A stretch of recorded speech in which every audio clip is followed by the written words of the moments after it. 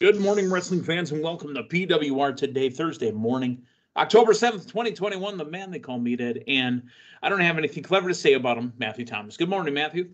Good morning. Sometimes just straight into the point is the best procedure, and you did a great job in that procedure, Meathead. Yeah, yesterday, I'm telling you, but his mama calls him, that literally happened that second. Hey, sometimes you just got to roll with it. You know, got to roll with it, baby. I think that's Steve Winwood, if I'm not mistaken. All right, let us talk about a sponsor real quick, and then we'll get right into the news. Go ahead, Matthew. Speaking of rolling with it, now you have the option to roll up your collar and elbow sleeves. Some great new fall apparel. I was just perusing the website, and they've got your standard T-shirts. They've got some long sleeve shirts. I need to go back and click on it in detail. I may have glimpsed a 3/4 length T-shirt. I'm a big fan of the 3/4 length T-shirt because there are just days when I wake up and I say, you know what? I don't have to go by society standards of wearing long sleeves or short sleeves. Sometimes I want not necessarily something in the middle. Are you talking about 3/4 lengths on the waist or on the sleeve? So sometimes I want something not necessarily in the middle, but 3/4 of the way down the middle, and that's when I reach for my 3/4 length sleeves. But if you want to browse the fine selection at Collar and Elbow, head on over to collarandelbowbrand.com, enter promo code LindaK, LINDAKAY, save 10%. And hey, maybe with that money that you save, you can use that to buy me some stuff. It's funny that you said that, because when you said 3/4 shirts, I'm like, wow, dude, I don't think Matthew understands, because of his age and maybe my age, that back in the day when I was a teenager, those were the style. Those shirts that didn't go down to your waist, so you could show off your abs, and mesh shirts. That was the beach wear. Yeah, I was talking about the baseball shirts. Yeah, the baseball sleeves. They're called baseball shirts, where you got the piping on the shoulders, the different. You know what? I saw a picture not too long ago of me when I was like probably 7 or 8, and I was the fashion icon then as well too. But I'm wearing one of them, it's mesh and kind of see through, and I knew what kind of style I was going for at such a young age. I'm gonna have to find that and send that to you, Meathead. Okay. Well, we'll get there. Well, I can't wait. So bated breath for pictures of Matthew when he was 9. Yeah. Let's talk about a little bit of news. It's leftover news from NXT. First off, we did not mention that man in the crowd on NXT was Parker Boudreaux, now known by Harland. That is the big Brock Lesnar looking dude that we've been talking about for months, debuting on NXT. Plus, there is some Way news. Indy was out with their best friend, and not the Way. Austin Theory debuted on Raw. And Johnny Gargano has updated his Twitter profile to not include anything related to WWE/NXT. Is the Way done? Looks like it. Thank you for the defense. I was going to say no. I mean, here's the thing. You've got the Index. I mean, they can go off. She can do her thing with Dexter. I think that's a pretty self-contained angle. And you got to look at Candice LeRae, she's pregnant, so you got to think she's taking some time off for that. So yeah, I think it most likely is done. Okay, let's move on to bigger news. This is kind of a combination as well. There is a press release out there from CBS Viacom that has said that they have reached a multi-year deal with WOW, the Women of Wrestling, to produce content with them. Don't know. It hasn't been confirmed yet if it's CBS, a weekly program, or if it's going to be Paramount Plus. But on the other related news, at the press conference, signed on as executive producer for the relaunch of WOW Women of Wrestling is AJ Mendez, otherwise known as AJ Lee. April, CM Punk's wife, the one that he refers to, is going to be heading up Women of Wrestling. That's exciting for them, and good job on getting a high-profile name that people have been seen clamoring for in the industry. And I'm just kind of rolling off the cuff here, but I know that talking about Paige making a return to in-ring action, I mean, maybe that's a spot for Paige to land right there if you want to attach some other big names to that promotion as well, too. And in-ring, because I'm going to give you a quote from the press conference. Quote, "But my goal after wrestling was to create those characters for the next generation, so every little girl could see themselves on TV and know that nothing was impossible." Unquote. We're not crying, you are, from the words that AJ Mendez spoke at the press conference. Yeah.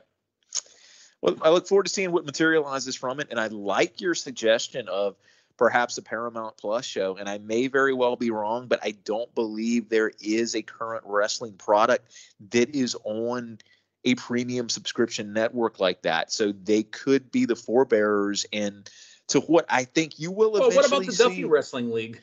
Yeah. Yeah, well, that's true. That's true. You know, they finally got some broadcast rights out of the Duffy Dome, so you do have a point there. Fair enough. Also, word and rumored to be involved in WOW Women of Wrestling, former Impact Heavyweight Champion Tessa Blanchard. Wow, interesting. Have not seen or heard a lot from her recently, so we'll have to see where that goes. But when I heard you say, I thought you said Wild, which I was thinking you were going to segue into some talk about Wild Bill. Maybe Wild Bill's going to be involved. No. Wild Bill's got that triple thread going on in the Duffy, the DWL. That's true. That's true. All right, let's continue on and let's talk AEW. They had their 2-year anniversary show last night, and it started off and kicked off not even with entrances. I'm kind of disappointed because I like the Adam Cole entrance because I want to hear, it's all about the boom. Yeah. Adam Cole, baby. Nope, they started off with all 8 competitors in the ring. A 8-man tag match. Christian Cage, Bryan Danielson, Jurassic Express taking on the Super Elite. Adam Cole, Kenny Omega, and the Young Bucks. And the Stooges on the outside, Brandon Cutler and Michael Nakazawa.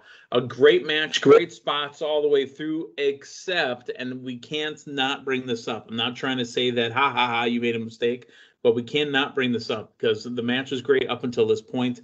They tried to pick up Luchasaurus, and Kenny Omega just fell. I mean, nothing. And you can see the 6 of them or whatever look at each other and just basically they whispered or did something and said, go to next spot because that spot was shot. Other than that, I like the match. Here's the thing. I want to go back to actually before that. Something that I thought stood out just as much, if not more than that, was I believe it was at the Indie Taker that they did to the outside, the spot where, you're basically in a tombstone pile driver with one of the Bucks jumping off of whatever. In this case, he was jumping off the ropes. He's quite essentially jumping to the outside and just, putting his fingers on the opponent. And the other Buck is going down with him. That did not look great last night. And AEW does a lot of stuff very well. I personally feel that multi-man tag matches are not one of them. We have gotten away from it. One of their strong suits at all. Yeah, we've gotten away from it. The moments where you had actual tag team wrestling going on, where you had Cole and Jungle Boy starting off and tagging in and out with Christian, I liked. But when you've got 8 guys fighting at the same time, the referee not even pretending to try to keep any 6 or order, 7 guys waiting for the spot, waiting for the next spot, and then you've got the finish, which I give JR and Tony Schiavone. I give them credit. When you see these breakdowns of wrestling psychology that AEW has sometimes consistently happened, JR making the comment, he's like, all right, that was the finish to the tag match. He got hit in the head by 4 guys that were in the ring at the same time. So credit to JR for calling that. The match worked in the effect that the crowd enjoyed it and it got off to a positive start. But from, what I like to see in wrestling, it was not necessarily my cup of tea. Also, something else I want to throw out there.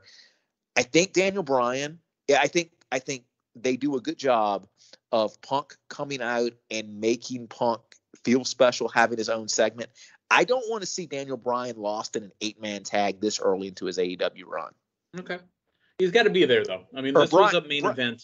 Bryan Danielson, Daniel Bryan doesn't exist. I'm sorry. He does. He just hasn't worked in WWE since WrestleMania. CM Punk came out and he asked a great question.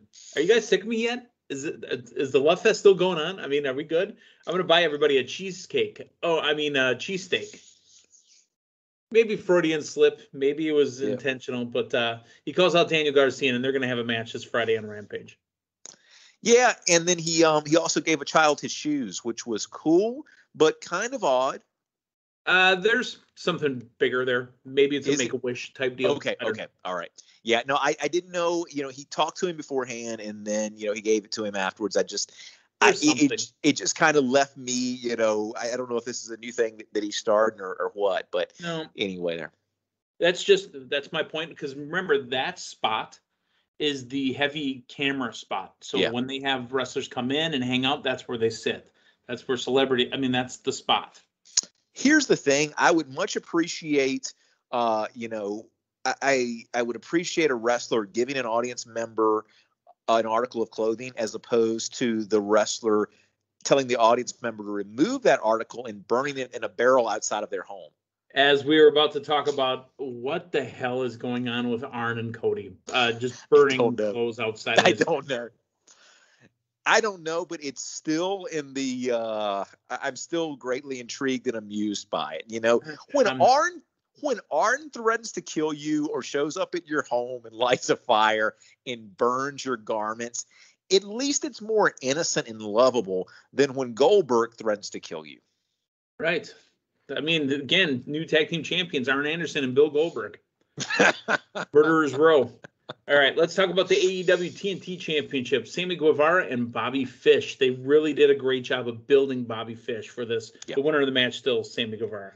Yeah, Bobby Fish looked great. I mean, you associated him with Undisputed Era in NXT. I feel like he kind of got the Bobby Fish character kind of got put on the back burner because you had such strong presence in Adam Cole and Roderick Strong.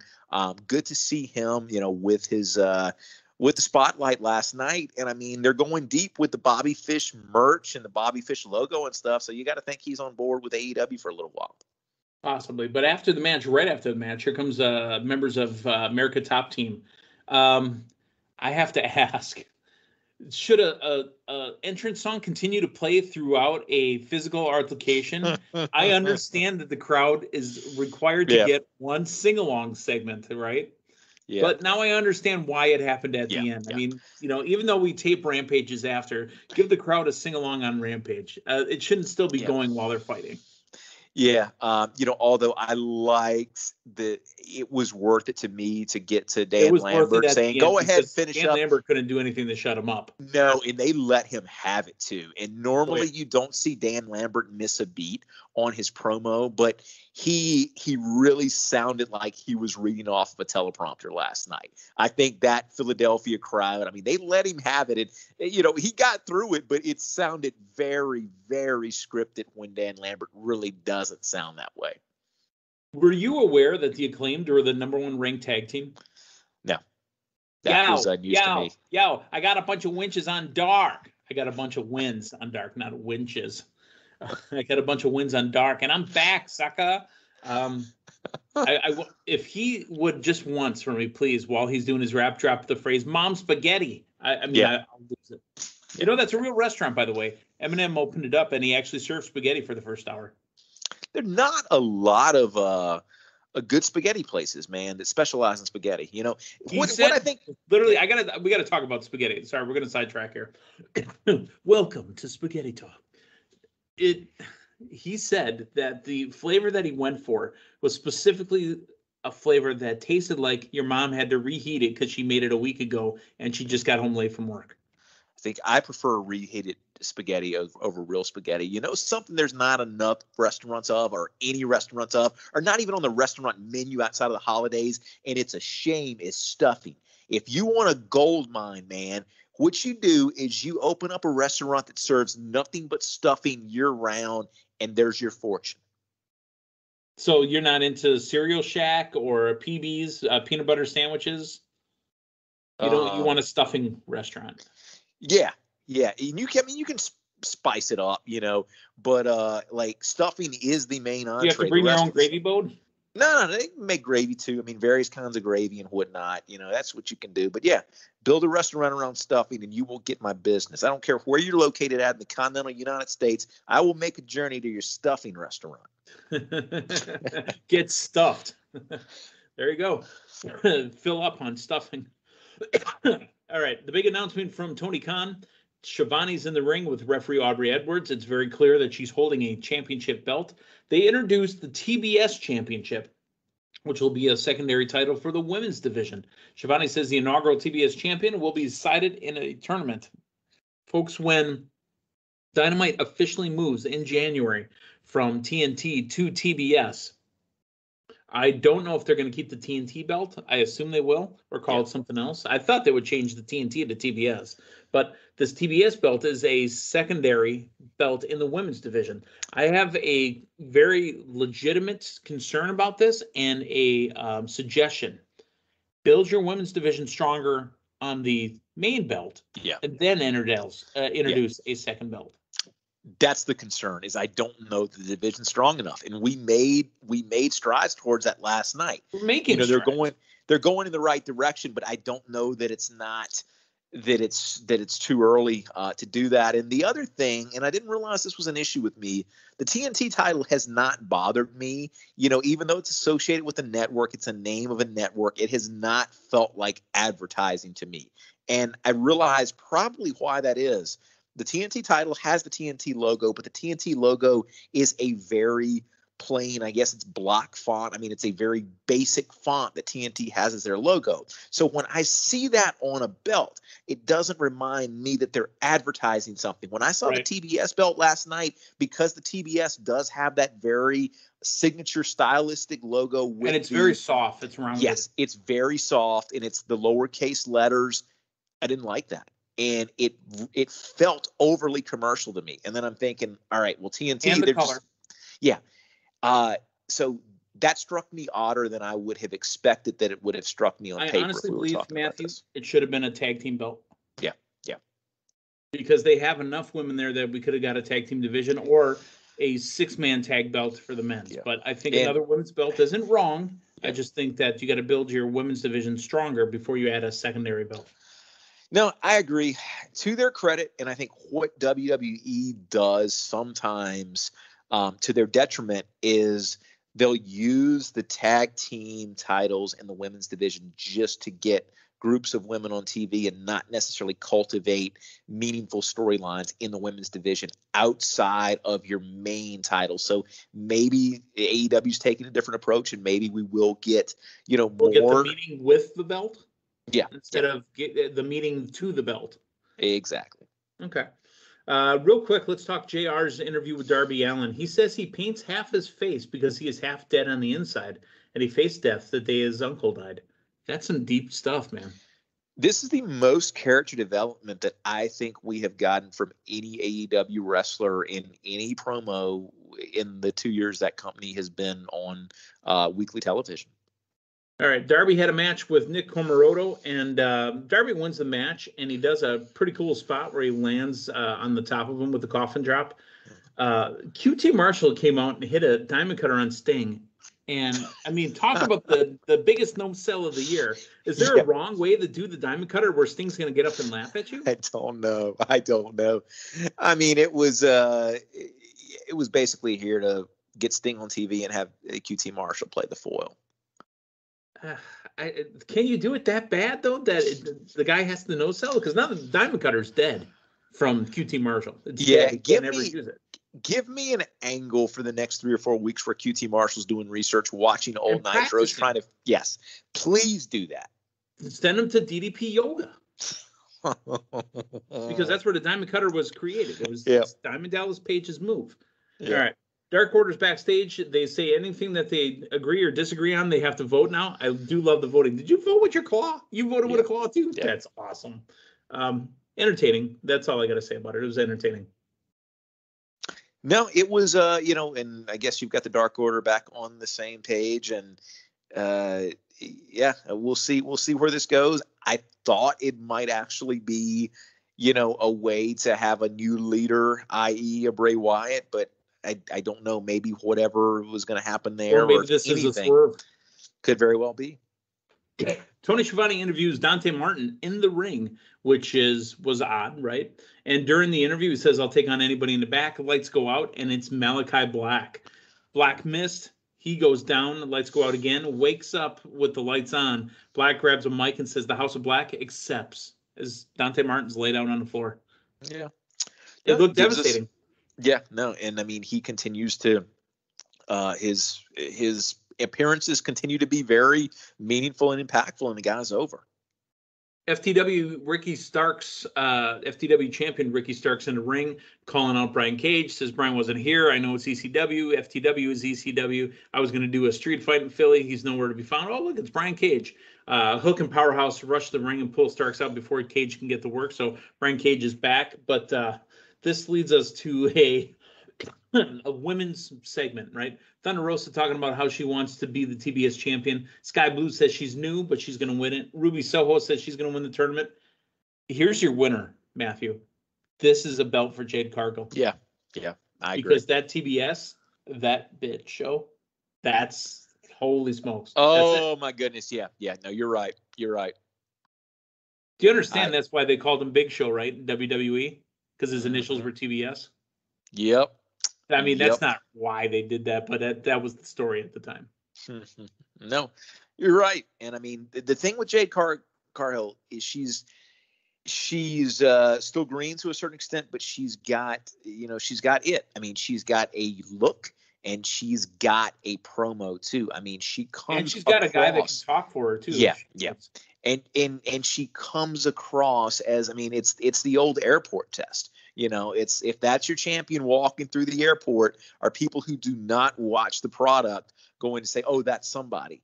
And right. I think that she's got it probably more so than anybody in that division. I have mixed feelings on it, though, because, you have got some in-ring generals and in-ring technicians, in the running for that title. So I want to see that in-ring skill set continue to evolve. And, that's the thing. They always talked about the Intercontinental Championship belt. We saw that, obviously, on, Dark Side of the Ring and all these other documentaries. Seth Rollins mentioned it as well, that Intercontinental Champion was the workers' belt, right? So to put the TBS Championship on Jade Cargill would mean getting put over by the workers. Yeah. Will that happen? All right, let's go into the women's singles match of Hikaru Shida taking on Serena Deeb. You and I called it and said, here's what's going to be. Sheeta's not getting that win, even though they already have her name emblazoned on a piece of glass. Serena Deeb with a win. And she grabs the trophy and hits Shida in the head with it. Yeah. My concern throughout this whole match was, what if it's as simple as she gets the win and gets a trophy and that's it? And it's just an absolute horrible booking by AEW. I had that concern there the entire match. Great match. They told a great story. And I really like the evolution of Serena Deeb at the end. It's a heel turn. It's very interesting booking, Meathead, because she cheated. It was a gouge of the eyes, but she won via submission. So it's a heel tactic, but the heel tactic was not completely responsible for her winning. She still looked strong. She got your former champion to tap out, and then to put the icing on the cake, attacking her with that trophy. I loved it. So Darby Allin walking out of the building with Alex Marvez. Here comes a limo. They're attacked by the Pinnacle. Sean Spears gets him with a chair. MJF chokes Allin with a skateboard, and the Pinnacle leaves him lying on the ground. Shivani interviewed Britt Baker DMD with Jamie Hayter and Rebel, and Baker says the TBS championship is fantastic because all you jealous bitches can fight over that title. Where I'm watching from the top. If you're gonna make another title, make sure that you're reigning title champion talks about the other title and says this is the one that matters. Yeah, let me go back to Darby being attacked by people in a limousine all dressed in black with black ski masks. Now, you would think it's the Pinnacle. It's a chair. It's Wardlow's move. But it makes absolutely no sense that they're all in black and in ski masks. I don't know that this is going to happen, but please swerve me. Please have these people continue to attack Darby and it not be the Pinnacle. Okay. All right. But they're doing the Pinnacle moves to throw you off the scent. Who it's going to be, I don't know, but that's what I want. Fair enough. Didn't happen, but I understand. All right, Casino Ladder match. Winner earns an AEW World Championship match. Andrade El Idolo, Jon Moxley, Lance Archer, Matt Hardy, Orange Cassidy, Pac, and a wild card. Matthew Thomas, what time did you get a text message from me when I told you who I thought would be in this match? It was prior to the match starting. It was prior to the show starting. To the show to be honest. I believe, yep. The wild card, my boy, your guy as well, but he's on my roster for year number 2. Hangman Adam Page, the winner of the Casino Ladder match. Matthew Thomas, please let my boy get his title shot in Full Gear in Minneapolis, because it's time for Cowboy Shit to become the champion. You and I, we have been putting our great brains together for the better part of the year, trying to figure out how and this Page reign was going to happen, and we pretty much settled on November. I mean, we've been pretty much settled on November for quite a while, and it looks like it's going to happen. Yeah, it's time, man. That pop. I mean, you are the crowd. Can I just say, you had people in Philly yelling Cowboy Shit. In Philly. Phillies hate the Cowboys. His decibel level, his pop level, it's on par with that of Punk right now. I mean, this is, and the thing with Do you understand what I'm saying though? As far as football, the people of Philadelphia can't say Cowboys. They can't stand them. 100%. I mean, if this pop was in Virginia or in the Carolinas or something, it would have been great. But this was that pop in Philly. And go back and watch the pop again. Go back and listen to it. This was a great finish to the show because of what they did with that. I thought the match left something to be desired. The casino theme, I think, works for a battle royal. To be completely honest, but my goodness! All right, so here's the thing: we have people come in, with their suits in a battle royal, but we do it in a ladder match where theoretically somebody incapacitates the other guy they're in the match with. You can win the ladder match, and none of these other people get into the ring. And, Lance Archer stood there and could have went up the ladder. My goodness, the breakdown in psychology there. You have got everybody is spent on the floor. Archer, that ladder set there in that ring without anybody making an attempt for it for a good 3 or 4 minutes, and then when Archer goes out in the crowd with Moxley. The match came close to jumping the shark several times. That was probably the biggest point there. But we got to go up. I think it is maybe when Orange Cassidy goes up, the guy who should not care about grabbing that at all or care about climbing a ladder. Yeah, he may very well have been the first person to attempt to get that chip. And he's the number one contender as well. Yeah. The booking for this whole thing, I mean, it was, you talk about multi-person ladder matches being spot fest and everybody plays dead on the outside while 2 people go up the ladder. We didn't even get that last night. There was really no apparent, appearance of anybody caring about getting that title shot in that match. It was just to set up the next spot. So the actual coming together. And to be honest, it looks like Adam Page is afraid of heights, which I understand because I am too. Because he didn't look up to the chip; he just kept reaching for it. I know. Yeah, but you know what? That makes him all the more endearing to me. Me too. Wow. So Adam Page, number one contender, he has a title shot coming up against Kenny Omega. I don't know if they're going to address it this Friday on Rampage, but here is what we do have for Fridays on Rampage so far. We actually have 4 matches for Rampage. We've got the Tag Team Championship match, Lucha Brothers and the Acclaimed. The FTW Championship will be a Philadelphia street fight, Ricky Starks and Brian Cage. CM Punk takes on Daniel Garcia and Jade Cargill against Sky Blue. That's a lot to get in an hour.